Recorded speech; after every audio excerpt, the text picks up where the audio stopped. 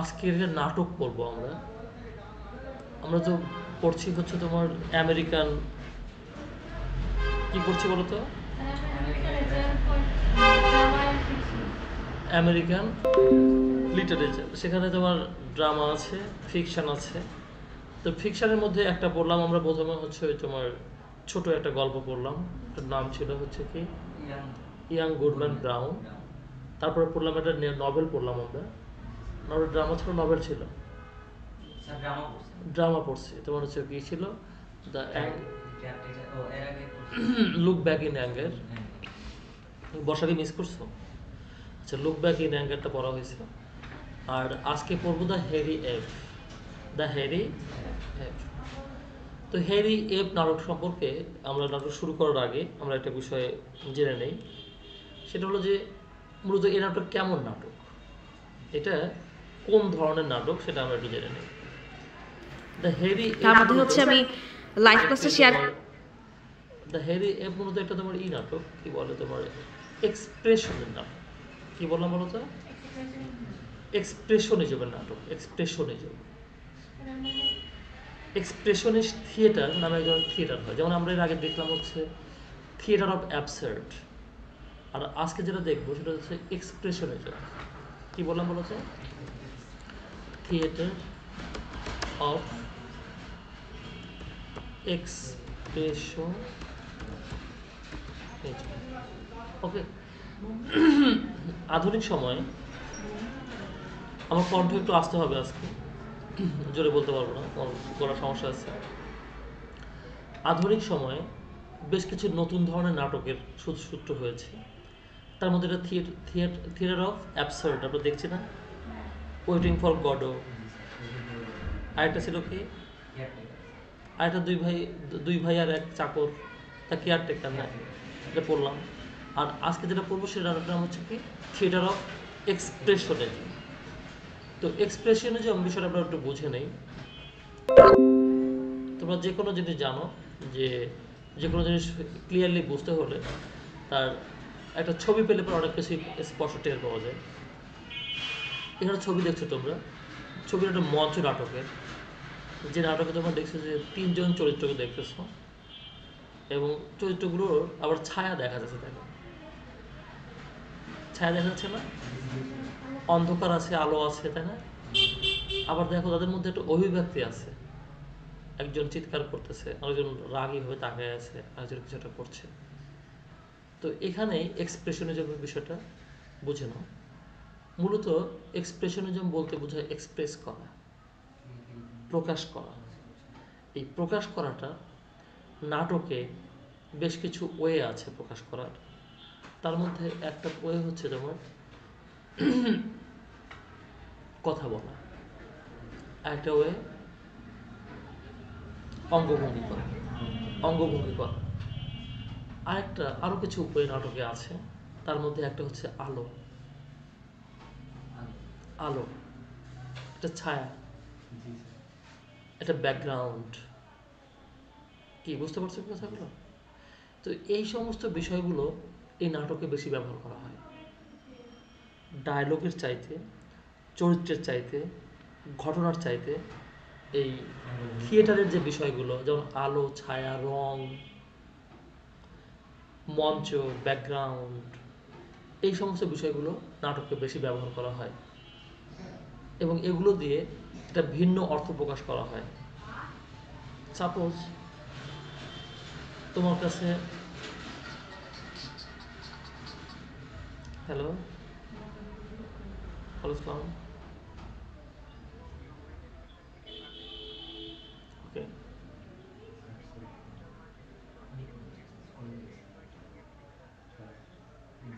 জি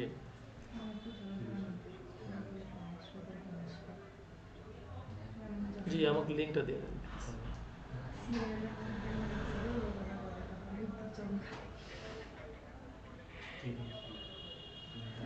ধন্যবাদ। ওকে, প্লিজ খেয়াল করো। এখানে এই নাটকগুলোতে তোমার কথা থাকে কম, এক্সপ্রেশন থাকে বেশি। আধুনিক নাটকটা শুরু হওয়ার আগে আরেকটা বিষয় শুরু হয়েছিল, সেটা হচ্ছে ছবি। তোমরা কিছু ছবি দেখছো এখানে, তো এই ছবিগুলো কিন্তু অনেক দামি ছবি, তোমরা জানো, এবং অনেক বিখ্যাত ছবি। এই ছবিটা দেখে তুমি হয়তো কিছুই মিন করতে পারছো না, কিন্তু এই ছবিগুলো অনেক মিনিংফুল। ওকে, এই ছবিগুলো সাধারণত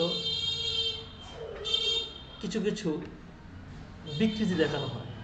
বিকৃতি কি দেখানো হয়? আর দেখানো হয় তোমার বাড়াবাড়ি। একটা হচ্ছে বিকৃতি, আর একটা বাড়াবাড়ি। হয়তো মুখ আছে এতটুকু, এটুকু নাই, তোমার বিকৃতি।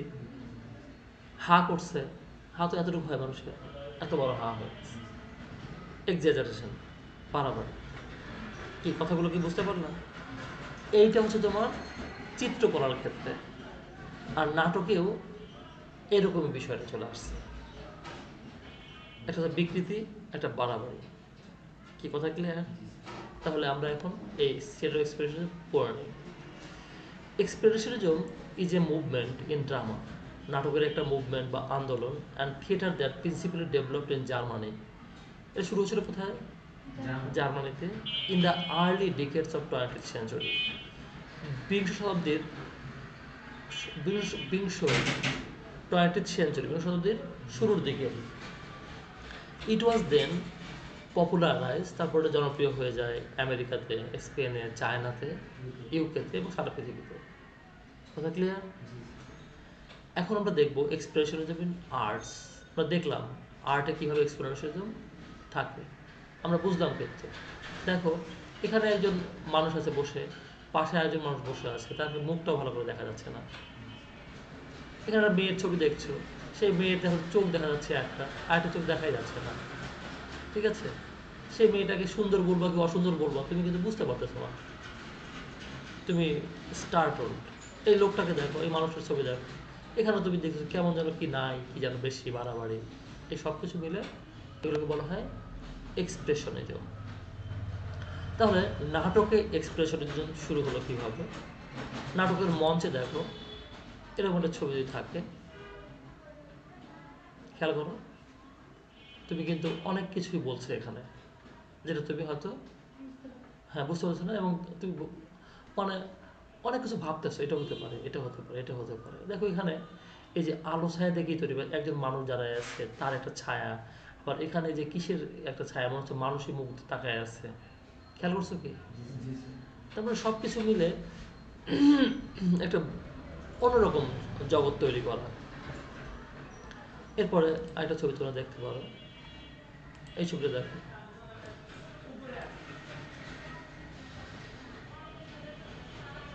খেয়াল করছো ছবিটাতে?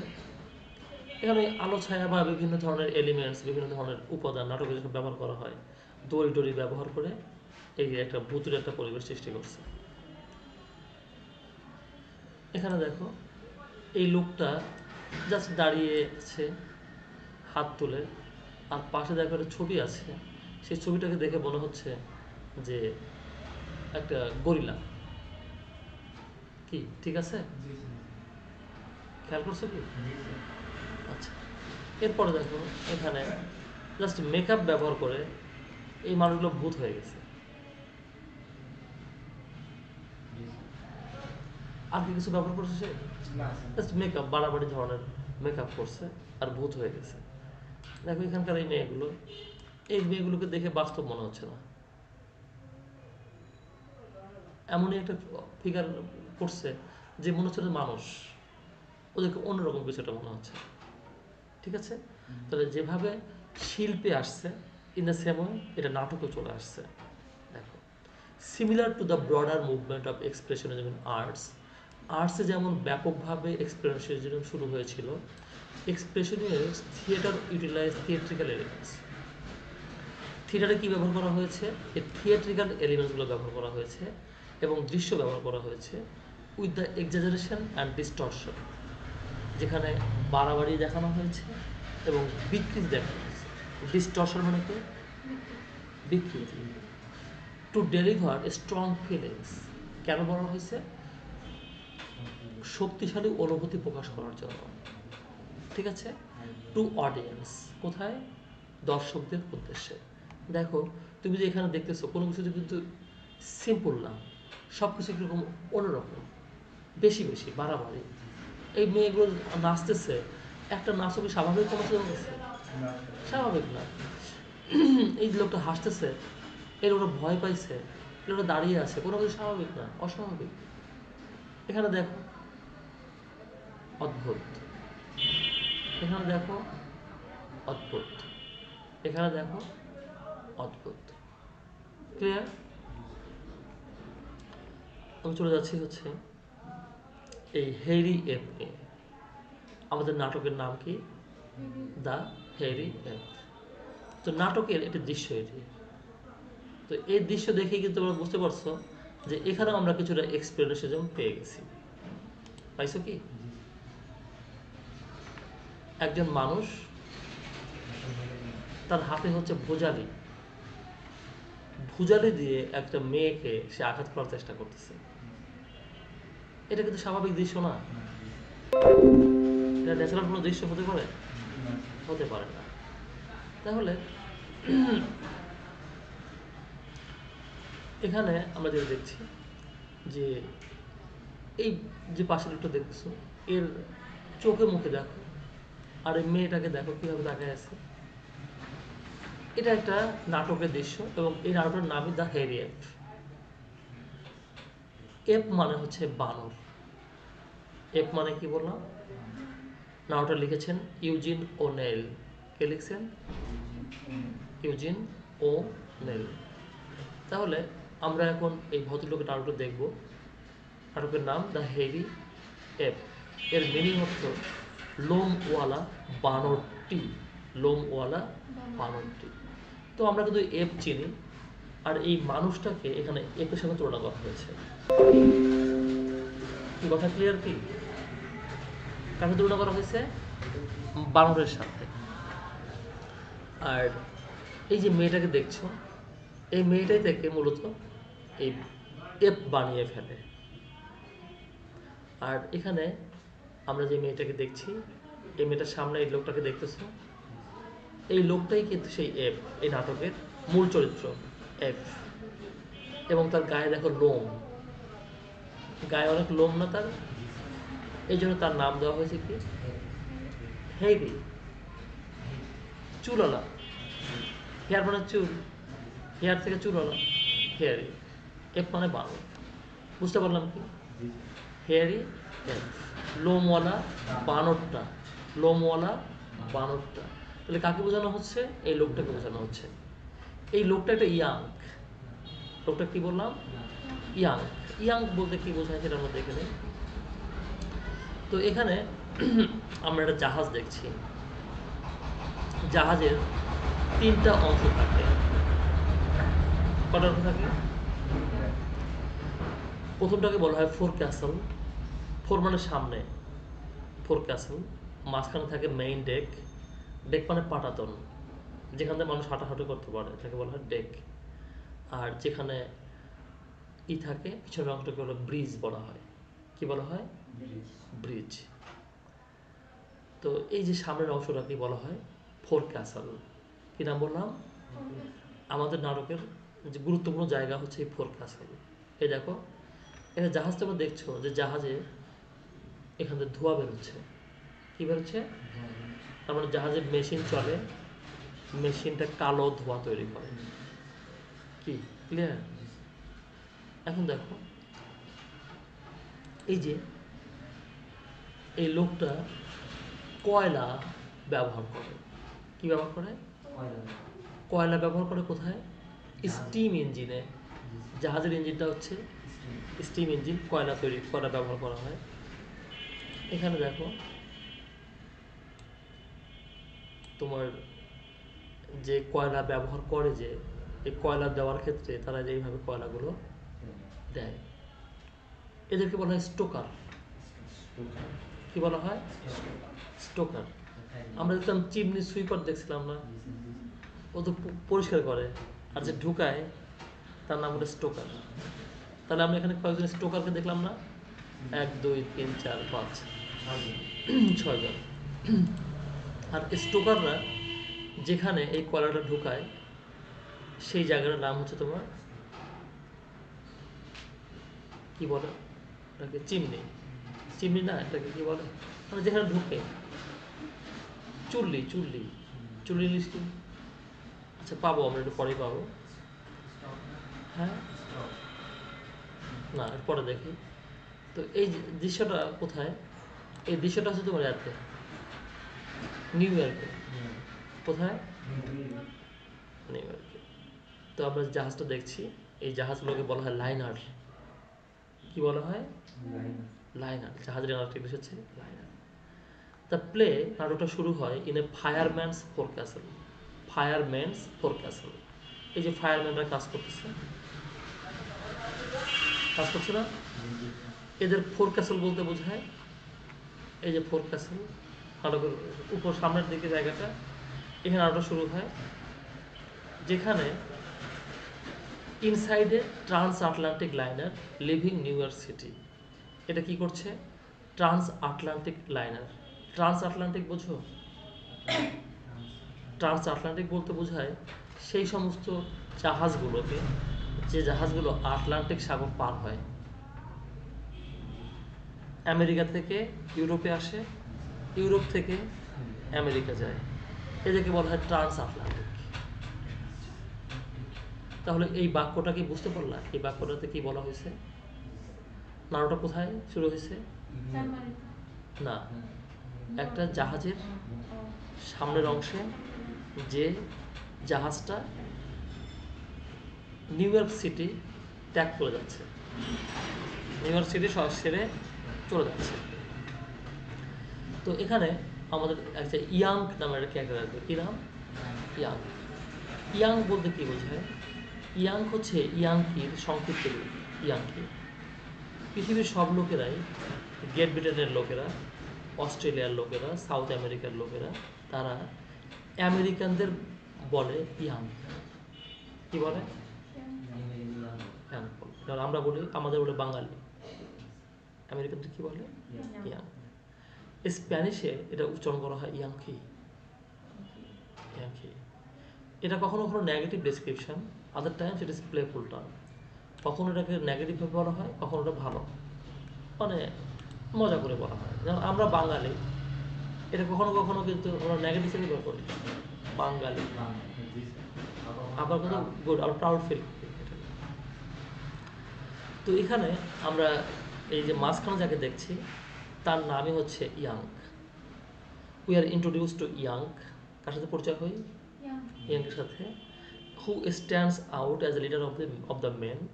এই যে মানুষগুলো যে কয়লা যে দেয়, আগুন যে ঠেলেছে, কয়লা যে ঠেলে দেয় আগুনে, এদের মধ্যে ও হচ্ছে নেতা হয়ে গেছে। কারণ হচ্ছে যে শরীরে শক্তি বেশি।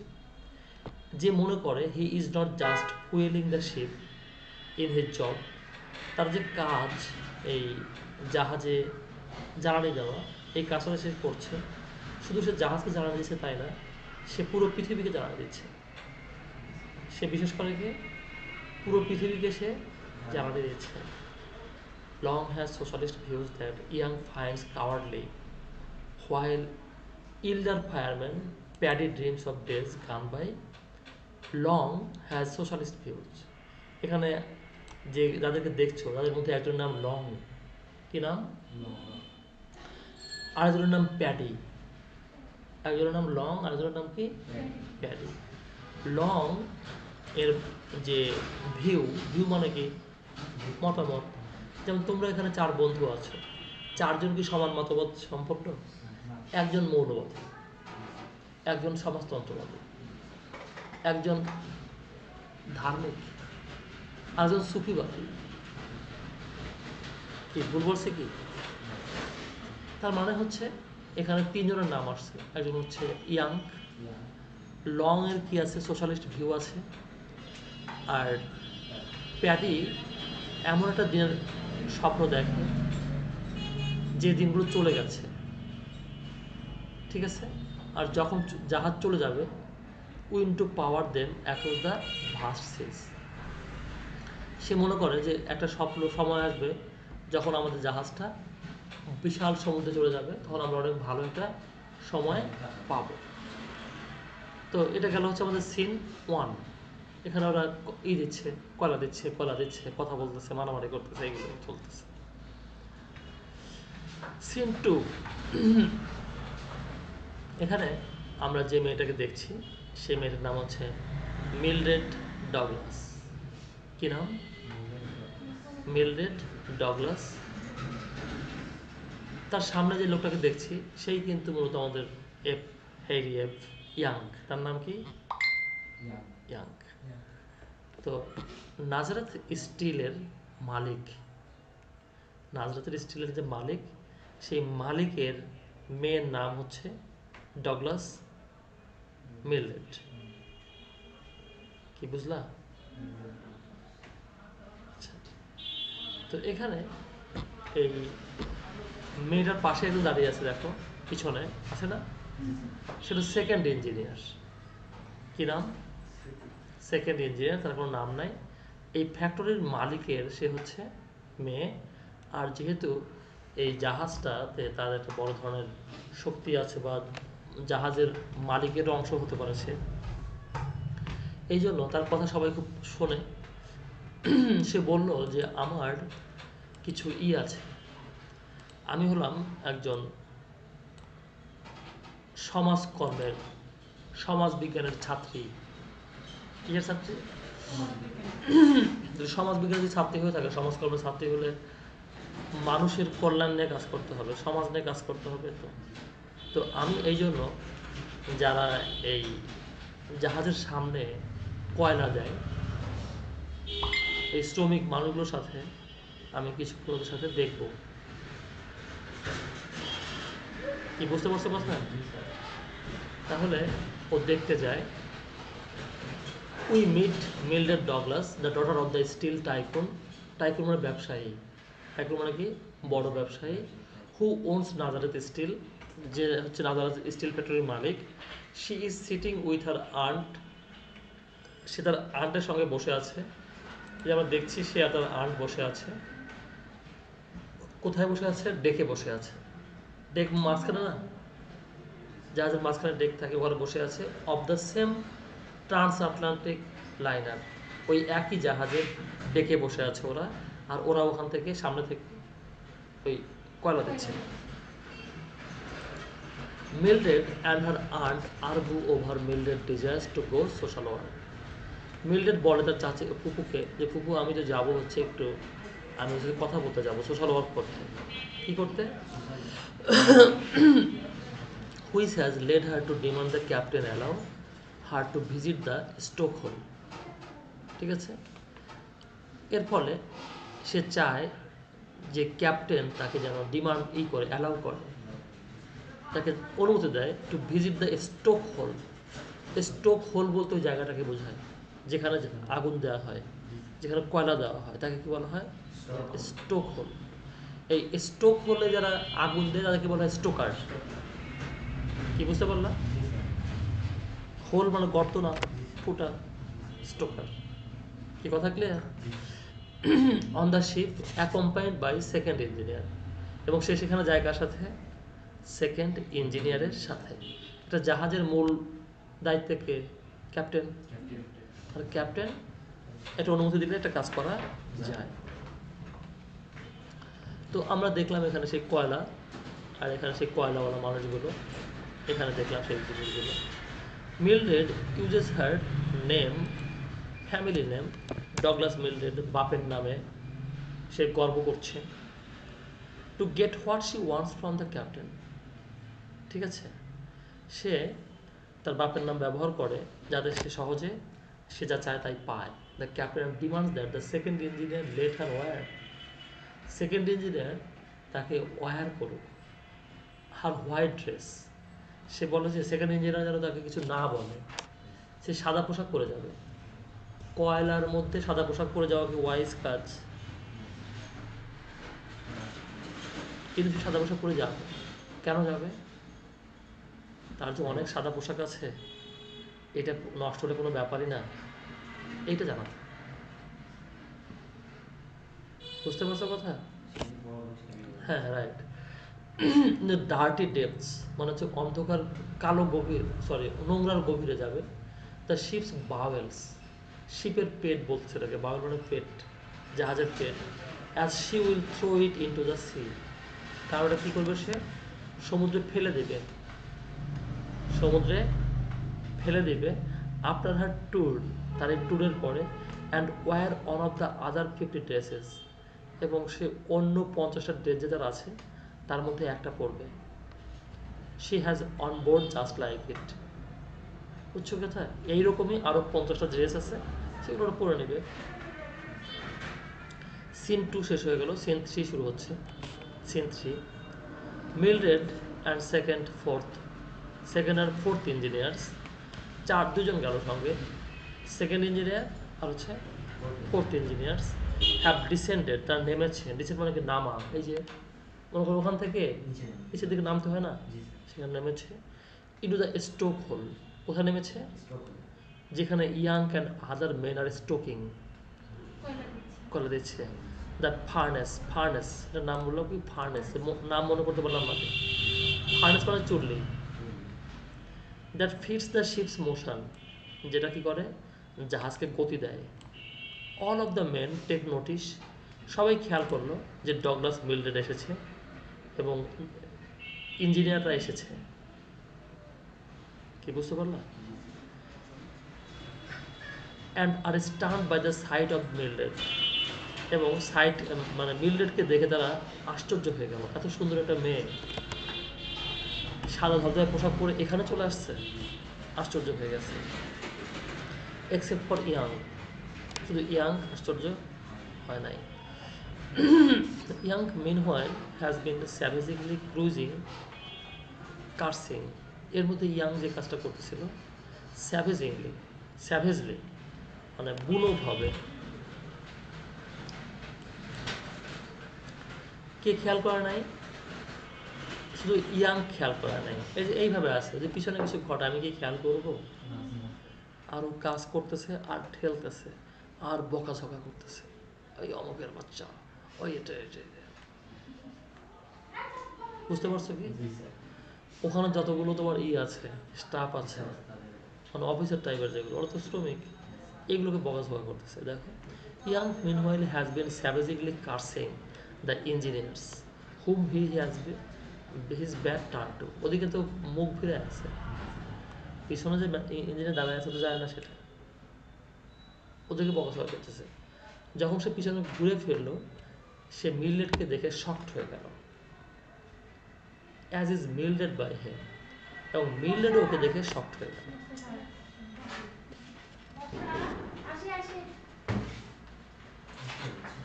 বুঝতে পারলে কি?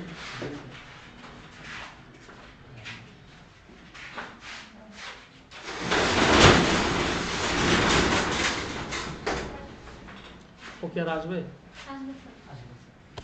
আচ্ছা,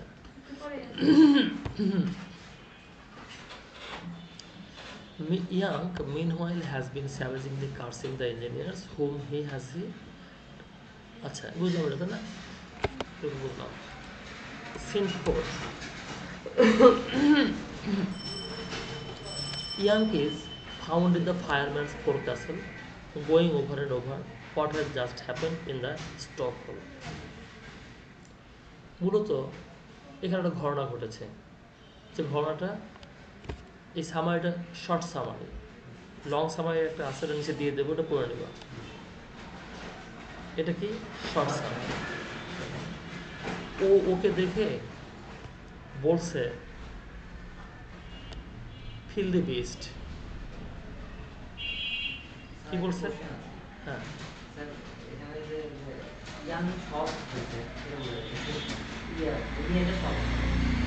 মেয়েটা ইয়াংকের বডি দেখে শক্ট হয়েছে।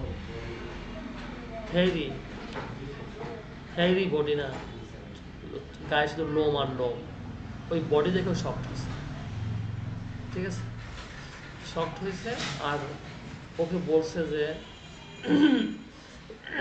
ইয়াং আসলে ওকে গুরুত্ব দেয় না, ওর সাথে মানে অবহেলার চোখে তাকাইছে ওর দিকে, আর ওর উপর রেগে গেছে। ওকে বলছে যে ফিল দি বিস্ট, নোংরা পশু। যে নোংরা পশু করছে আর ও খেপে গেছে, ওই দেখো ওর দিকে ভোজালি ধরছে মারার জন্য, বুঝতে পারছো? ওকে মারার জন্য ভোজালি ধরছে। তো এই বিষয়টা নিয়ে আবার আলোচনা শুরু করছে। Young is found the ফায়ারম্যানস forecast going over and over. Go over মানে আলোচনা করা, গো ওভার মানে কি আলোচনা করা, ওভার অ্যান্ড ওভার মানে কি বারবার আলোচনা করতেছে, যা মাত্রই ঘটেছে কোথায়, স্ট্রোক হলে। স্ট্রোক হলে যেটা ঘটেছে ওটা নিয়ে আলোচনা করতেছে ওরা। একটা বিষয় ঘটলে যেটা হয় তাই মানুষ করে না, ছেলেরা একটা মেয়ের সাথে কিছু ঘটনা ঘটলে ওইটাকে ফুলায় ফাঁপায়, আরে বাবা তোমার তো প্রেমে পড়ে গেছে, আরে বাবা তোমার মতো যেভাবে তাকাইছিল, ঠিক আছে ওস্তাদ তোমারও তো একেবারে ওই রকম লাগছিল, কিছুই না তাই না, কিছুই না, হুদাই হুদাই গল্প করে এরকম। তো ওই ওর সঙ্গে যে মেন ছিল, মেন বুঝছো কারা, লং, প্যাডি, আরো কয়েকজন যে ছিল, তারা বিশ্বাস করে যে হি ইজ ইন লাভ। আরে তুমি যে বারবার বলতেছো তুমি প্রেমে পড়ে গেছো, কিন্তু ইয়াং বলে যে আমি লাভে পড়ি না, আমি হেটে পড়েছি। বলে না লাভ উইথ হার, আর বলছে love with hate with her, for what she has just made him to feel. কারণ এই ঘৃণাটাই তার মধ্যে এই মেয়েরা সৃষ্টি করে দিয়ে গেছে। মেয়েরা কি করেছে তার মধ্যে ঘৃণা সৃষ্টি করে দিয়ে গেছে। তো খুব খেপে যায় ও, ঠিক আছে। হি অ্যাটেম্পস টু চার্জ টওয়ার্ড মিলড্রেড। সে চিন্তা করে যে আমি ওই করবো, মেয়েটাকে মেরেই ফেলবো, টু গেট রিভেঞ্জ, আমি প্রতিশোধ নেব। But all the main pile on him to stop. সবাই মিলে ওর গায়ের উপর পড়ে যায় যাতে ও না উঠতে পারে। দেখছো পয়লানা জরুরি ছিল না, আজকে থাকো, টু স্টপ হিম, তাকে সবাই মিলে সামনে দাঁড়ায় না ওকে থামায়, যে ভাই থাম থাম থাম, থামাতে বলতে সবাই গায়ের উপর পড়ে যায়। সিন 5, 3 সপ্তাহ পরে, 6 সপ্তাহ, young and long are found on 5th avenue in new York. New ইয়র্কের একটা জায়গার নাম আছে 5th অ্যাভিনিউ। কি বললাম? 5th avenue. After the liner has return to the states. লাইনারটা কি করেছে, 3 সপ্তাহ পরে আবার নিউ ইয়র্কে ফিরে এসেছে। কয় সপ্তাহ পরে গেছিল, আবার ফিরে আসছে। এই লোকগুলো আর্গু করতেছে, আর্গু করা মানে কথা বলা, about how to go after the attack, the upper class. Young আর কি বলে লং বন্ধ করে দিয়েছে।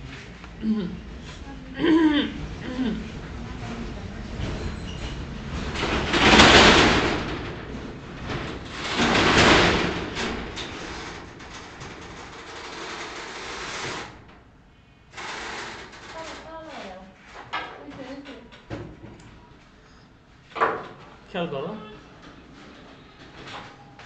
ইয়াং এবং লং তারা কিন্তু সিন কিন্তু চেঞ্জ হয়ে গেছে, দৃশ্যপট চেঞ্জ হয়ে গেছে। এখন দৃশ্য চলে এসেছে নিউ ইয়র্ক শহরে। নিউ ইয়র্ক শহরে কোথায়? 5th অ্যাভিনিউতে, এসএস রোডে, তাই না? ওরা দুজন আলোচনা করতেছে যে কীভাবে এই ধনী লোকগুলোকে আক্রমণ করা যায়। মিলডেটকে দেখে ওর খুব মন খারাপ হয়েছে, মানে ওর চিন্তায় মিলডেট টাইপের সবগুলোকে খতম করে দেবো, বুঝো নাই, ধনী লোক বানাই খতম। And young is still set on getting মিলডেট back. এবং ইয়াং তখনও ভাবছে যে আমি মিলডেটকে আবার যদি পাইতাম, ঠিক আছে। Church goers begin to come out. সেখানে তোমার যারা চার্চে যাচ্ছিল, বুঝো নাই, মসজিদগামী লোক থাকে না, মুসল্লি, এই মুসল্লিরা যারা যাচ্ছিল এরা, এবং ইয়াং এদেরকে প্রশ্ন করা শুরু করলো এবং ওদের কথা বলতে বাধ্য করলো। এই বলো বলো দেখে এটা কেন হয়েছে, বলো বলো এটা কেন হয়েছে, বলো এটা কেন হয়েছে। লং চলে যায় and young punches A gentleman in the face. Long চলে যায়, ইয়াং কি করে, একটা মানে ভদ্রলোকের মুখে পাঞ্চ করে, খুশি করে, ঠিক আছে। আর তখনই ওকে অ্যারেস্ট করে, ওকে অ্যারেস্ট করে। অ্যাকচুয়ালি ও কি চাচ্ছে, ও চাচ্ছে যে আমি কে, আমার পরিচয় কি, হু আই অ্যাম, ও নিজেকে প্রকাশ করতে চাচ্ছে।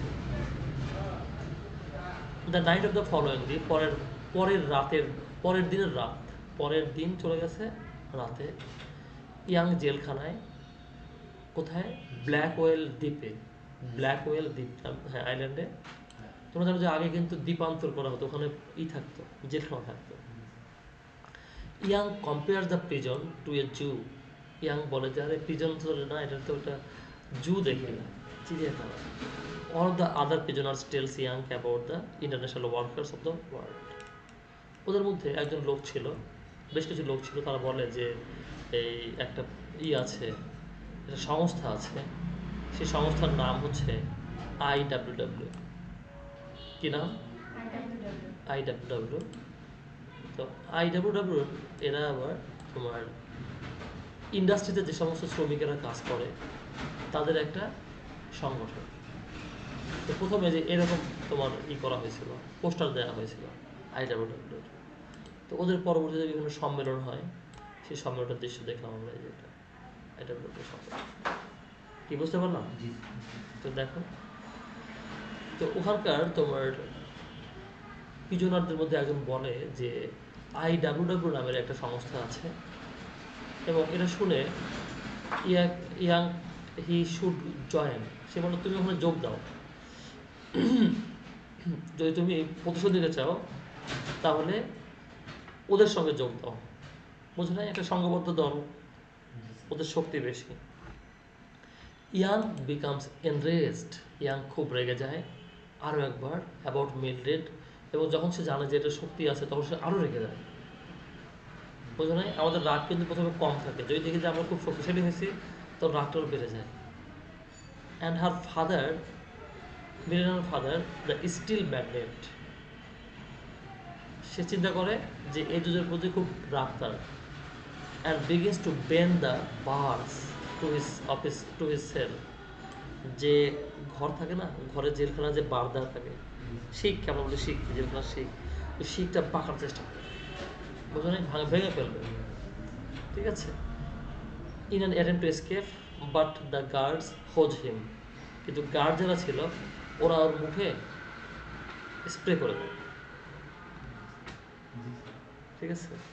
স্প্রে করলে তো কিছু করতে পারে না। Scene 7, IWW after being release from prison. তো এরকম পাগলাকে আর কতক্ষণ আটকা রাখবে, ওকে যখন ছেড়ে দিল সে চলে গেল যে IWWতে সেখানে মেম্বার হওয়ার জন্য, এবং সে বলল যে আমি স্টিল ফ্যাক্টরিটাকে উড়াই দেবো। কী করবো? উড়াই দেবো। তুমি স্টিল ফ্যাক্টরি উড়াবা, ঠিক আছে, কিন্তু প্রথম দিনে এই কাজটা করা যাবে না। প্রথম দিনে যদি তুমি কাউকে এক্সট্রিম কিছু বলো সে তোমাকে খারাপ ভাববে। ধীরে ধীরে তোমাকে চিনতে হবে, বুঝতে হবে, তারপরে তোমার সময় বের করে এটা বলতে হবে। প্রথম দিনে একটা মেয়েকে আই লাভ ইউ বললে কী করবে? এটা মাথা খারাপ, হয় মাথা খারাপ ভাববে, না হয় শয়তান ভাববে। একটা ন্যাচারাল ছেলে কখনো প্রথম দিনে আই লাভ ইউ বলবে না। এই কথা কি ভুল করছে? তো এখানে হচ্ছে একই ব্যাপার। প্রথম দিনে এসে যখন এই কথা বলছে তখন ওই গ্রুপ ওকে সাসপেক্ট করলো, সন্দেহ করলো, মানে সরকারের দালাল, সরকারের দালাল এজেন্ট, সরকারের পক্ষ থেকে আমাদের এখানে আসছে যাতে আমাদের এটা নষ্ট হয়ে যায়, আমাদের গ্রুপে একটা কিছু ঢুকে দিয়ে গ্রুপটা যদি নষ্ট করা যায় এই বুদ্ধি করার জন্য আসছে। And throws him auto the street, ওকে ধরে নিয়ে ফেলে দেয় রাস্তায়। ইয়াং এখন সব গ্রুপে ওকে ফেলে দিছে, কারোর সাথে কোনো সম্পর্ক থাকলো না। একটা পুলিশ ম্যানকে দেখলে ফেললো এবং ইয়াংকে কে বললো to move on or he will crack him over the head, সর এখান থেকে, রাস্তা থেকে, মাথা ফাটায় দেবো। পুলিশ ওকে বলতেছে। সিন 8, ও চলে আসলো চিড়িয়াখানায়। কোথায় চলে আসলো? চিড়িয়াখানা চলে আসলো। ওই যে নিজের জায়গাটা সে খুঁজে পাচ্ছে না, নিজের কে সে, এক্সপ্রেশনিজম খেয়াল করছো কি? ও কিন্তু কোথাও কিন্তু স্বাভাবিক আচরণ করে নাই, পুরোটা কিন্তু স্বাভাবিক আচরণ নাই, extreme. The next night young is at the zoo, সে চিড়িয়াখানায় চলে আসছে। এটা একটা গরিলাকে দেখলো, সে খাঁচায় ঢোকানোটা গরিলা, তার খুব সিম্প্যাথি হলো যে আমি আর এই গরিলাটা একই রকম,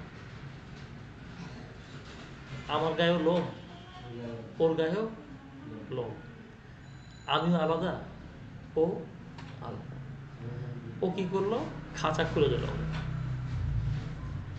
এবং ওর দিকে আগে গেল হ্যান্ডশেক করার জন্য। ভাই আমি আর তুমি একই জিনিস, বুঝতে পারি? তা গরিলা ওকে আক্রমণ করলো, ওর পাঁজরগুলো গুঁড়া গুঁড়া গুঁড়ো করলো। এই যে রিপস, এগুলো বলে রিপস। এখানে যে হাড্ডিগুলো থাকে না, রিপস, এই রিপসগুলো গুঁড়ো গুঁড়ো করে ফেললো এবং সেখানে সে মারা গেল। নাটক শেষ হয়ে গেল। ওকে, হ্যাঁ। প্রধান চরিত্রগুলো কে কে? Robert young Smith, Robert Smith young, ঠিক আছে, বুঝতেছো তো? তো ওর সম্পর্কে লেখা আছে এখানে। ওর মানসিক চিন্তা ভাবনা যে পাক খায়, সেই পাকটা দেখানো হয়েছে, যে মানসিকতা কিরকম পাক খেতে থাকে। প্যাডি একজন, মনে আছে না প্যাডির কথা? লংয়ের কথা মনে আছে? স্টোকার। মিল্ড্রেড ডগলাসের কথা মনে আছে? মিল্ড্রেডস আন্টের কথা মনে আছে? আন্ট, ওই যে ওর সাথে কথা বলে। হ্যাঁ, তো আন্ট সম্পর্কে দেখো, ওর সঙ্গে থাকে ঠিক আছে, কিন্তু কিছু মনে আছে না, সঙ্গে থাকতে হয় দেখে থাকি, যদি না থাকলে চলতো, যদি থাকতাম না, হয় না এরকম? ওরও তাই। ও মনে করে যে ওর ভাস্তি বা ভাগ্নে, ও আসলে সত্যিকার অর্থে কোনো সোশ্যাল ওয়ার্কারও না, এগুলো কোনো আসলে দেখাতে চায় মানুষকে, পোজার। বুঝলাম কি কথা, পোজারটা? সেকেন্ড ইঞ্জিনের কথা মনে হতো না, গার্ডের কথা মনে আছে তোমার? গার্ড ওকে ধরে ফেলে, যে দেয়, স্প্রে দেয়। সেক্রেটারির কথা মনে আছে? স্টোকার্স তো বুঝলাই, ঠিক আছে। আর ladies and gentleman of fifth Avenue, fifth এভিনিউতে কিছু ভদ্রলোক থাকে, ওদের সাথে ওই যে রাস্তায় দেখা সাক্ষাৎ করে, আর ওই যে মুখে খুশি ভরে। এই প্রথমটুকু আমরা যেটুকু দেখলাম, ওটা হচ্ছে তোমার এই সংক্ষিপ্ত ছিল, আর যেখানে সব লম্বা লম্বা করে দেওয়া আছে, এই সংক্ষিপ্ত লম্বা জুড়ে তোমাদের দিয়ে দেবো। তোমার লম্বাটা একটু করে নিও, লম্বাটা করলে তুমি ডিটেলস পড়তে পারবে। আর এখানে তোমার জাস্ট একটা সংক্ষেপে ধারণা দিলাম, ডিটেলস না পড়লে তুমি অনেক জায়গায় গ্যাপ থেকে যাবে, তোমার প্রশ্নগুলো পড়তে নিয়ে দেখবে যে অনেক কিছু বুঝেছ। আর এটা আরেকটা ক্লাস দিতে চাচ্ছি না, এরপর তার সানোয়ার চলে দিয়ে চলে যাবো, ঠিক আছে? তোমরা ছিলে সবাই, আমার কথা শুনতে পাচ্ছিলাম না? এই কথা না শুনে চলে গেছো?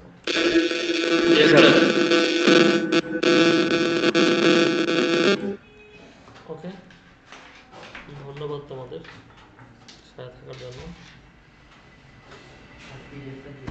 হ্যাঁ, ভিডিওটা এখন বাড়িয়ে। আসসালামু আলাইকুম। ওয়ালাইকুম আসসালাম।